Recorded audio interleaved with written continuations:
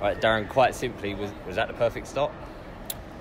3 points, clean sheet, in that respect, it is the perfect start.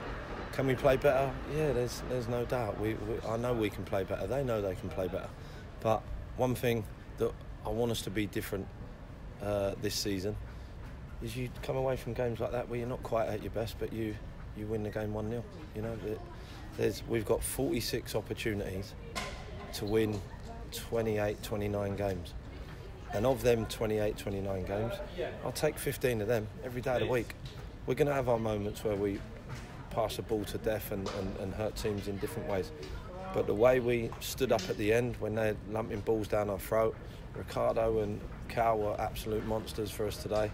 But they were 2 of 11 plus subs that I felt worked as hard as they possibly could to get us the 3 points and a nice start to the season. Is that something you feel really came through today? It was a real team performance. It wasn't just 1 or 2 players making the difference. Everyone put a good shift in out there.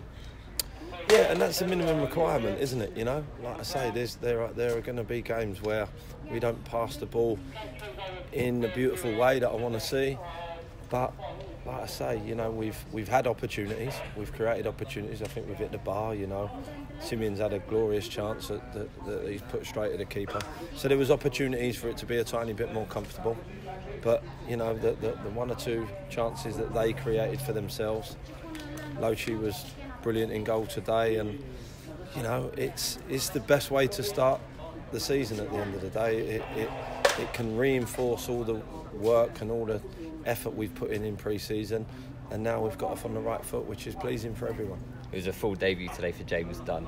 How big of an impact do you feel he had today? Unbelievable. Considering he's only trained for a few days, he hasn't done much football training, he's done a lot of private training, a lot of boxing training.